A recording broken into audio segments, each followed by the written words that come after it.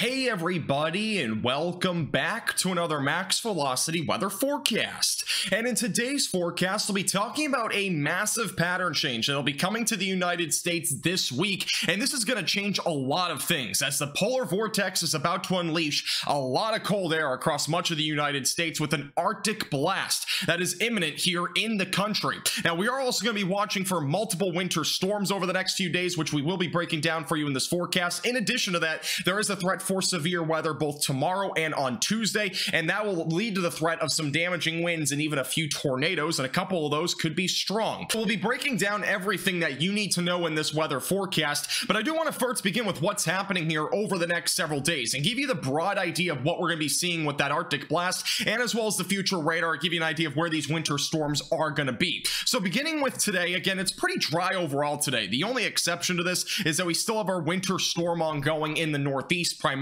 in New England, like Massachusetts, New Hampshire, Maine, etc. Those areas are still seeing some moderate to heavy snowfall, but a lot of that will be moving out as we go into later this afternoon into the evening hours, so that will start to wind down as we go into tonight. What we need to watch for next is a storm that will be originating over the Rocky Mountains. Now, this came actually from the Pacific Ocean, but it's going to be sitting over the Rocky Mountains here for the next 24 to 36 hours, and once we go into Monday morning, this will start to grow and explode essentially across the central and southern plains. So look at this by 6 a.m. on Monday. We are going to have a lot of different aspects to this particular storm. The first of which will be the showers and thunderstorms. This will be the area to watch for severe weather, including the threat of damaging winds and a few tornadoes on both Monday and Tuesday. A couple of those tornadoes could be strong. The best chance for any of these threats will be on the immediate Gulf Coast. So if you're back down in like Louisiana, for example, or in southeast Texas, just east of Houston, and back through Mississippi and Alabama on the southern side of those states, there is going to be a risk for a few tornadoes, and again, a couple of those could be strong, so have a tornado action plan in place if you're in those areas. On the flip side of things, we're gonna have a winter storm that'll be brewing on the central and northern side of this low pressure system, and that is going to be located over the Rocky Mountains and back through the central plains going into Monday morning. Once we go throughout the afternoon, that snow picks up in intensity. It'll become heavier across areas like Kansas, northern Missouri, back through southern Iowa, and southeast parts of Nebraska. So again, if you're in those areas, there could be some travel impacts. Further down to the south, that's where severe weather will begin to ramp up. The main concern will be during the afternoon and evening hours. Again, if you're along the Gulf Coast, with again damaging winds and a few tornadoes being possible. Once we go into Tuesday evening, that winter storm will start to move off to the north and east. Same thing with the severe weather. That'll begin to move to the east as well. Again, notice the heavy snowfall moving into the Midwest as we go into the overnight hours Monday into Tuesday morning. Heaviest of the snowfall will arrive to the Midwest as we go into Tuesday morning. So again, notice those darker blues across northern Illinois and as well as Wisconsin. Those areas are going to be dealing with the heaviest of the snowfall Tuesday morning, and then once we go throughout the afternoon and evening hours, that snow continues across parts of the Midwest, and heavy snowfall will return to the northern parts of New England as we go into Wednesday morning, so that'll be something to watch for there as well. And then once we go into Thursday, a little clipper system will bring a little bit more snowfall to the Midwest, but it will not drop much more than maybe an inch or two of additional snowfall on top of this winter storm. Once we get closer to Thursday and Friday, that is when things become very interesting, and the main reason why is because we have the polar vortex sitting well up to the north, and I'll show you that here in just a second. But that polar vortex is essentially going to unleash cold air to much of the United States. An Arctic blast will start to usher in, and notice these dashed blue lines. That is all cold air advection, and all that cold air advection will be plowing out of Canada, diving to the south with a little bit of warm air advection right there along the Gulf Coast and in the southern tier of the United States. And what's also interesting about this is that we will likely get another low pressure system to ride right along here in the southern and central plains, and this could also bring the threat of a winter storm and maybe even some severe weather as we get closer to Friday of this upcoming week. So a lot of things to watch here. This will be something to watch for that will be interesting as well. The one key thing though with this is that the winter storm aspect is very uncertain. We've seen a lot of different trends with the European model showing the winter storm will be way up to the Midwest. We've also seen some trends where it's down here closer to the mid-Atlantic region. So this is a bit of an uncertainty point for now with this winter storm, but it looks likely we'll have a winter storm somewhere in the United States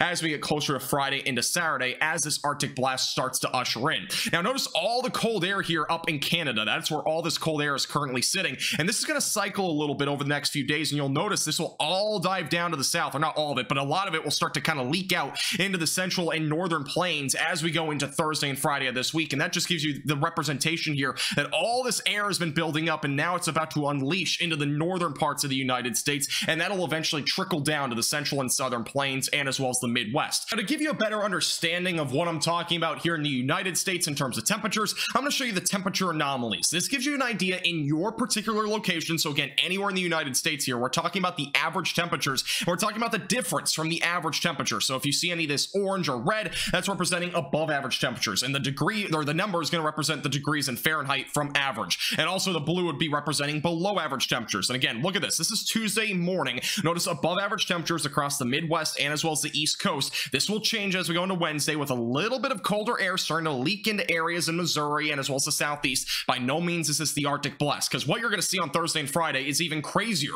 This is what we're going to be looking at going to Thursday. Below average temperature is going to leak into the Midwest and the Northern Plains. 20 degrees below average. That's nothing too crazy, right? Once we go to Friday into Saturday, the European model and GFS model have been very, very unison here with a really cold pocket of air. I mean, we're talking potential for upwards of 50 to 60 degrees below average in parts of southern Canada. Look at this. I mean, that's just uncalled for in a lot of cases, even with Arctic blast. But even here in the United States, we're still talking about the potential for 30 to 40 degrees below average across much of the central and southern plains and even back into the northern plains. So this is what we're going to be basically watching for as we go into this upcoming weekend. But one thing I do want to point out is anything beyond really Saturday becomes uncertain. Will we see that cold air sit around in the Midwest? Will it go further down to the south? Those things are still in question. Another big uncertainty point to everything I've just said is that it might be a bit slower than what the GFS model is showing. What I mean by that is when we look at the European model, notice the cold air mass is actually sitting well back up to the north Saturday night, and it's not really leaking that much into the central and southern plains. So one key thing that we need to watch for over the next few days is the timing of when this Arctic blast will unleash here in the United States. Will it be Saturday? Will it be Sunday? Will it be Monday, etc.? That's going to be something that we need to work out over the next few days, and that'll give us a better idea of how cold it'll get across, the United States in your particular location,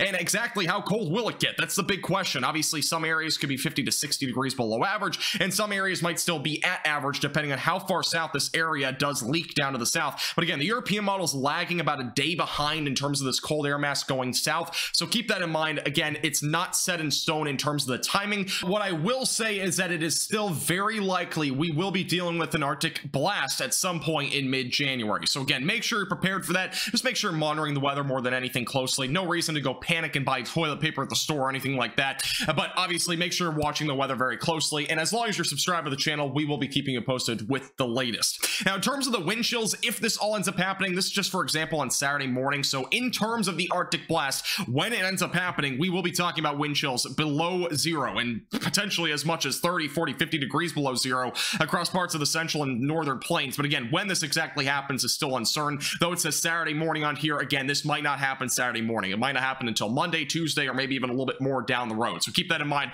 Again, that is the possibility, though, of what this will end up doing. Now, I do want to backtrack to the winter storm for just a second. I want to give you an idea of how much snow you'll be seeing here across the central plains and the Midwest. Notice here, this is what we're looking at in terms of the probabilities of seeing greater than 4 inches of snowfall going into Monday night into Tuesday. Again, notice around a 50, 60, 70% chance for those in Iowa back through parts of Missouri. Highest probabilities, though, will be here in this orange, where that does include areas in southeast Nebraska, northern Kansas, and as well as parts of northern Missouri. And notice that shifts a bit further out here to the east since it's a 24-hour period, but areas in the southern Iowa and northern Missouri will also have a pretty high likelihood of seeing greater than 4 inches of snowfall. In terms of the European model, this is what it gives you an idea on the estimate in terms of snowfall totals. Again, notice the highest snowfall totals across northern Kansas, southeast Nebraska, back into northern Missouri and southeast Iowa, where many of these areas will see between 4 to 8 inches of snow, with maybe an isolated spot seeing upwards of 10 inches of snow. Probabilities back over in the Midwest pretty high. If you're just west of Chicago, upwards of 95 to 100% chance now